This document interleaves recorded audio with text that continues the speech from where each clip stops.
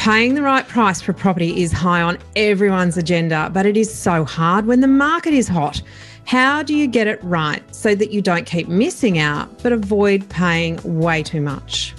Welcome to Your First Home Buyer Guide, the podcast for first home buyers who want to get it right.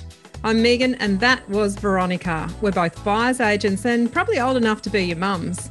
But that's a good thing because between us we've got over 40 years experience and we are going to share with you bucket loads of stories about avoidable mistakes. Together we're going to make sure that you get unbiased and real information that you can rely on so you can get where you want to be without missing a step.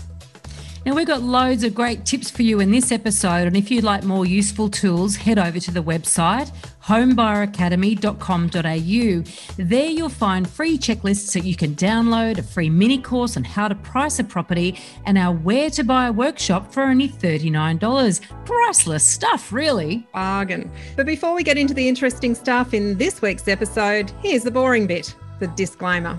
You, of course, know that nothing in this podcast is to be taken as personal advice. We always recommend getting the advice of an expert in their field of expertise. Now, we've done our very best to ensure that the content is correct at the time of recording, but things change. So check with the relevant government authority or your advisors to get the most up-to-date information.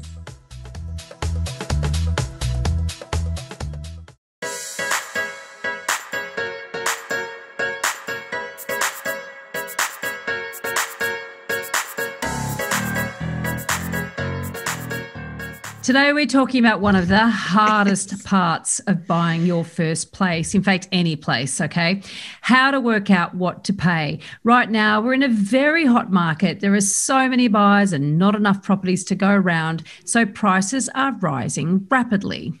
But sometimes it is reversed. Too many properties and not enough buyers, and that can lead to falling prices.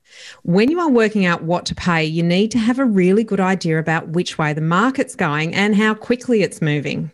Otherwise, you could end up paying way too much or you're constantly missing out just because you're not actually offering enough. I'm hearing this over and over at the moment, Veronica. So we're sitting in June 2021.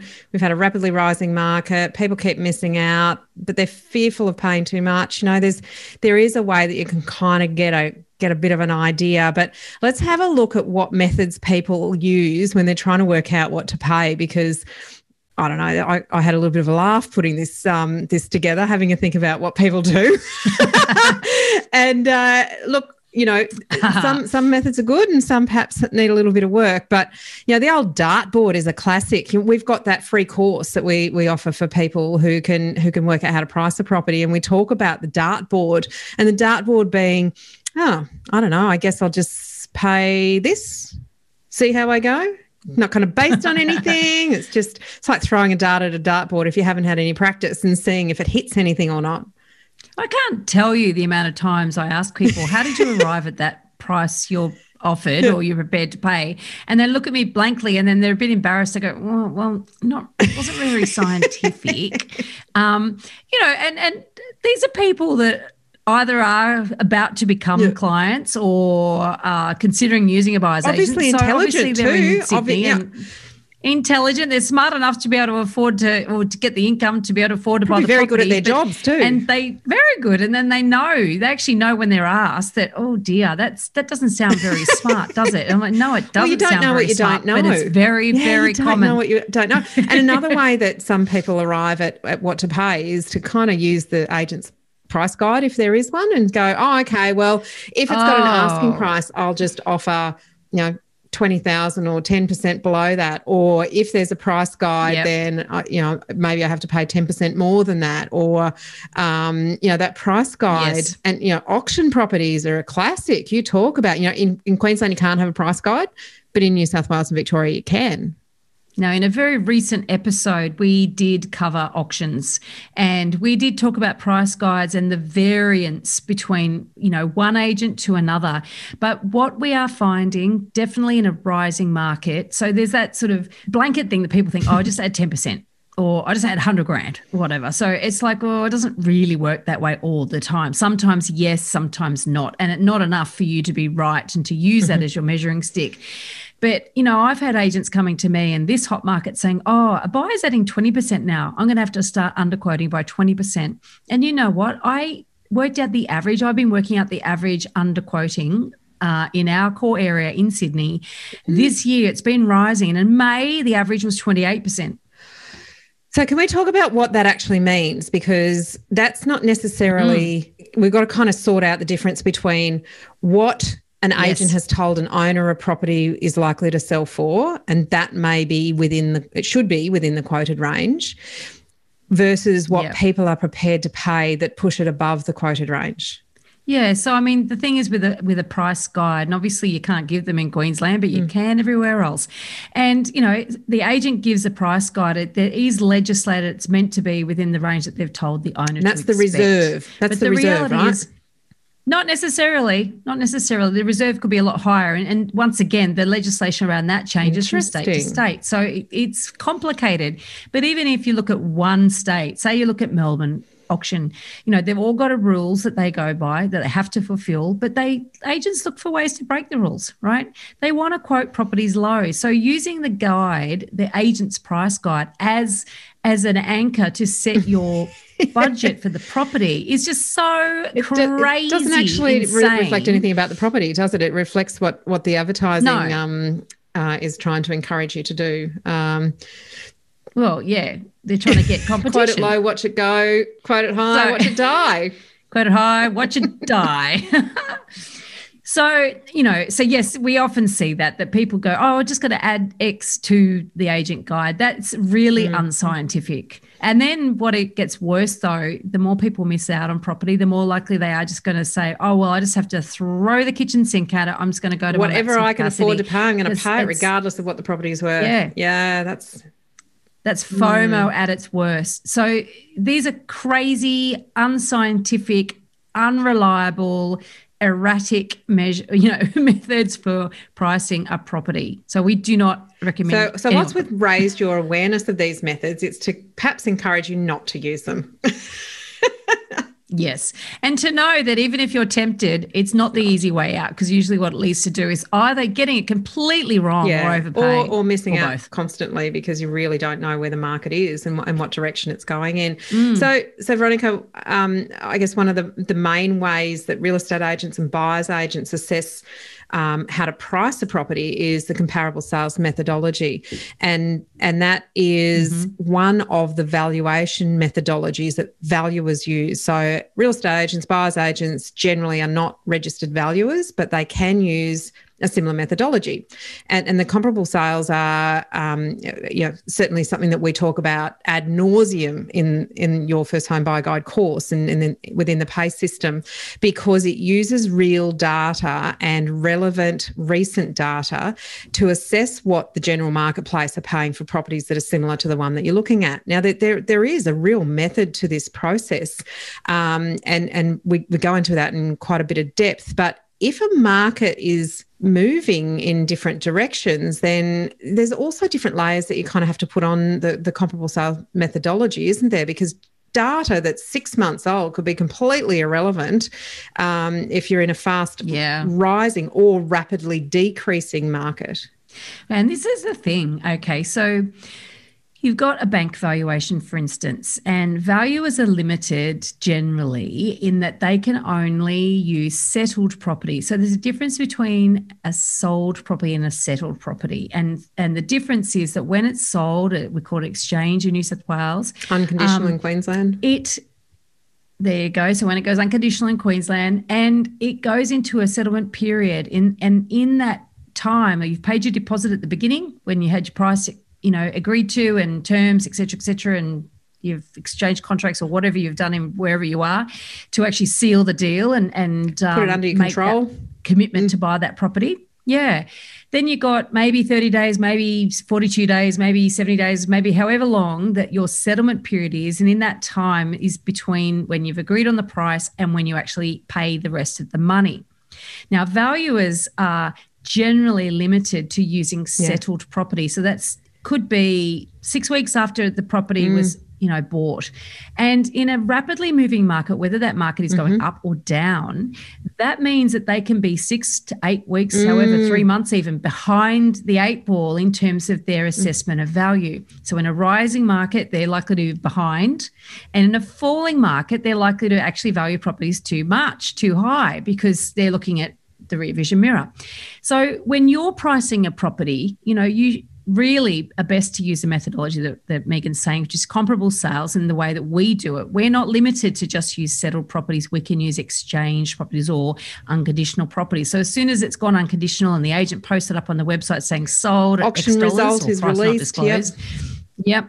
Then that is something you need to look at, because the closer you can get that to the day that you're pricing up your property, the more reliable that data is. And you do need to adjust it. If it's a month ago, 2 months ago, 3 months ago, you have to be watching. And the most accurate way to do that is to say, well, if you're in an area where similar properties are selling, it's really quite easy to gauge the difference in prices, because, like last month, the house really similar to this sold for, 10% less. And we as buyers agents, we're monitoring those price changes really closely. So I know you and I use a similar methodology to have a look at, well, this is what it's worth based on the data, but this is what somebody paid. So what's the differential? What's the percentage difference? And are we seeing a consistent difference between what the data is telling us things are worth and what properties are actually selling for? And generally we can see a reasonably consistent. And it's a good way for first home buyers to actually monitor how quickly the market is moving. And if you can get a hold on that, that gives you a way to use the data and then add the premium or the differential to get a reasonable hold on what that property might be worth in today versus 4 weeks ago or 6 weeks ago or 8 weeks ago, so that you're not overpaying, but you're also not the schmuck that keeps missing out because you're constantly lowballing and everybody else is well above you. So you've got to find that fine line, and the best way to do that is have an incredible depth of knowledge of what's actually happening in the marketplace. What a place is selling for? How does that compare to quote ranges or asking price? And remember, essentially an asking price is irrelevant. It is just what the owner thinks they want at the moment. And a quote range is just a way to gather buyers generally to a property that's advertised without a price. So they're kind of irrelevant. You've got to do your own research and arrive at your own understanding of what a property is worth in the current market, not what it was worth last year. You can't go back to that date. You can't buy any property for what it was worth last year, and you can't worry about what it might be worth next year, because no one can anticipate. No one anticipated that we would be in a marketplace, post-COVID. Well, I guess we're in the dregs of COVID, but in vaccination period COVID, where prices and buyer behaviour are doing actually what they're doing. We couldn't have anticipated that. So what you paid for a property last week, you couldn't have kind of put a premium on it and said, well, mine's going to be worth this now, because none of us really honestly knew whether the market was going to go up, stabilise, go down. So you've got to look at today. You have to focus on today, not tomorrow, not yesterday, but today. What are prices doing? How do you monitor that? You keep a very, very close check on what properties are selling for. You talk to agents, you ask them questions, you get auction results, and you start formulating an understanding of what direction the market's taking, how rapidly it's moving in either of those directions, and you keep your own set of data. Spreadsheets are great for doing that. Absolutely. And look, I know that some people aren't very detailed. They're more big picture. They're more like, I just want a nice home. I want the feel of the place. I want it to feel good, and that sort of stuff. And, but unfortunately, when you're spending hundreds of thousands of dollars or maybe over $1 million, particularly for your first home, you sort of have to get familiar with the detail, with the data and with the spreadsheets and actually tallying and keeping a tab of it. It's so worthwhile, because you will shoot yourself in the foot and you get yourself tied in knots if you don't do it. And then you're totally at the mercy of what other people suggest. Knowledge is power. It is such a powerful thing to have that knowledge that you've developed yourself, that you're not relying on other people providing to you. So the sorts of people that other people listen to, friends and family and, oh God, I've just come across some, here's another one, Facebook groups. Oh my God. some of the misinformation that is given by that people are given, you know, and I put that in inverted commas, advice. Mortifying. And, you know, so people, you know, first home buyers in particular, you're listening to this podcast because you recognize you don't know, you know, what you don't know. And we're here because we're experienced and we know what we're talking about. And we're here to help you. But there are loads of people that have no experience, or they bought one property, or they're a bit interested or whatever, and they'll give you lots of free information, and it's very, very unreliable. But when it comes to pricing a property, the sort of people that buyers get advice from or information from are selling agents. They are other buyers. When you're at auction, or if there's an offer situation where the agent's telling you these other offers, you're then taking your cue from them. Yes. Rather than actually your own research. And that, in the cold, hard light of day, is insane. You've got to take responsibility for this. And we've got the perfect little free course for you. It's easy. It's not, and look, it does take time. Let's anything that you will do right in purchasing a property will actually take time, and it will take effort, and it's worth the time and it's worth the effort, because what you actually end up with at the end of the day is a property that's the imperfect perfect match for you. But you also walk away knowing that you paid the right price. You don't second guess yourself. So if you throw a dart at a dartboard, or you just throw every cent that you've got at a property just to end the process, just to make it all stop, you will always be wondering if you paid too much. And you'll only really know the answer to that 10 years down the track, or 5, you know, hopefully not 5 years, because you should be a longer time frame than that. But you know, when you go to sell that property, or you go to use the equity to purchase another property, or to invest, or whatever the case may be, that is the only time you'll really know if you paid too much, and if your property has underperformed in comparison to other properties that were sold around the same sort of time. So it's a long time to realise that you've actually paid the wrong price if you just throw the dart, if you just listen to the agent's guidance, if you listen around the water cooler, if you're just kind of making it up as you go along. If you put the effort in, your peace of mind is going to be so much greater for such a longer period of time, and you will know that you've paid the right price. It may be a premium in a rising market, but you'll have researched it and you'll have supported that. But in the opposite direction, Veronica's mouth keeps opening to come in here. Oh, well, it's funny. You know, just as importantly is when things move and things go in the opposite direction, they're not as hot. You have to be on top of that, because if you pay too much in a market that is either stabilising or falling, then you could end up with negative equity really, really quickly. Yeah, look, it does happen. The other thing that, you know, Megan was just touching on there is that, yes, in a rising market, you do have to be prepared to pay a premium. And this is the thing that sort of I bang on to my clients, is like, everyone's paying a premium for everything in a rising market. Oh, there's stuff on main roads, there's stuff in flood zones, there's stuff on triangular blocks of land, you know, stuff that needs way too much work. Everyone's got FOMO and they're going crazy. So you guys, you know, when you do this pricing research and when you actually become local experts in your own area, then you actually can start picking out, well, what's a good property versus what's not so great a property. And then you can have the confidence to actually say, you know, I am going to push myself at this one. I'm going to go over, you know, what I think other people might buy. You're going to have to. Let's face it. Only one person can buy the property, and it's going to be the person with the most money most of the time. Yeah. So, or the person who's most prepared to pay the most money, I should say. And conditions are, you know, they are obviously something that makes an offer more attractive or less attractive, but you know, in a rising market, you get less opportunity to dictate conditions, and it becomes more about the dollars, right? And so knowing that and understanding what property you could sort of lower your guard down on, if you like, versus one that you should actually not go for at any price, you know, that all comes from really, really intimately knowing your market, and the pricing research process is intimately part of that, an integral part, I should say, of that local knowledge. So you get a lot more out of it than just purely knowing what price to pay. You get to learn how often these sorts of properties sell, and, a good one from a bad one, and the sort of features that some buyers will pay extra for versus others. Those sorts of things is really invaluable information, and that will help you know which ones to pay that premium for and which ones to leave alone. And I think that you hit the nail on the head there, Veronica. People are paying a premium for B grade and C grade properties, and that might feel okay in this market where it's really strong, but the moment that market softens,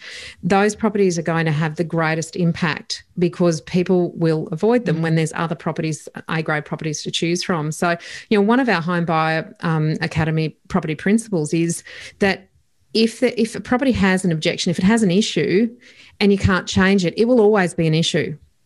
So they're the sorts of things that you don't want to push yourself for. We purchased a property for some people just the other night, private treaty, just over $1.3 million. It's got a lot of work to do, but it doesn't have any objections. It doesn't have any issues that can't be fixed. So it was about actually saying, well, that property that you like that's pretty and it looks nice and all that sort of stuff for 1.5, it's on a main road. You can't fix that. You can't change that about it. But this property, it has a view, it's elevated, it's, the position is really good. It needs a new roof, it needs a paint job, and it needs a kitchen. How much is that going to cost? Can that fit within your budget? Yes, it can. Then those objections can be fixed. So, so important, isn't it, to differentiate between what looks good, what actually is good, and push yourself for the good, not the thing that looks good or feels good. That's it, because one thing that Megan and I have got, over 40 years combined experience, we're old enough to be mums, should be asleep. It's nearly 8 o'clock. Maybe. Although actually we're not really, because probably a lot of you are actually not young enough to be. Anyway, I digress. What I'm trying to say is that we've been around the traps. When you're in the markets in good times and bad, we know what the cycles do. We know that there's periods of time where prices are flat. We know there's periods of time when prices fall. We know there's periods of time when they go gangbusters like they are now. And so what this episode is really about pricing for changing conditions. And, we know that it's only a matter of time before things will slow down again. And it's those people with uncomfortable properties, the ones on the main road. They didn't, in a slow market, there's no way in a million years people pay premium for those sorts of properties. So, keeping that understanding that there are cycles and life will not always be like this, it's really critical when you're actually trying to work out what you should pay for a property and basing that on how good that property is. Brilliant advice. Could not have said it better myself, Veronica. In this episode, we've covered a very small part of our 10-step online course for first home buyers. If you would like to learn more about the process and how to buy without making a mistake, then head over to our website, www.homebuyeracademy.com.au. Don't forget to subscribe to the podcast so you won't miss an episode. And if you like what you've heard today, please give us an iTunes review. 5 stars would be wonderful. It will help others find us as well. Thank you for joining us. We hope you found this really useful. And if you have, please share the love with others who you know are in the same boat. We'll be back next week with some more priceless stuff.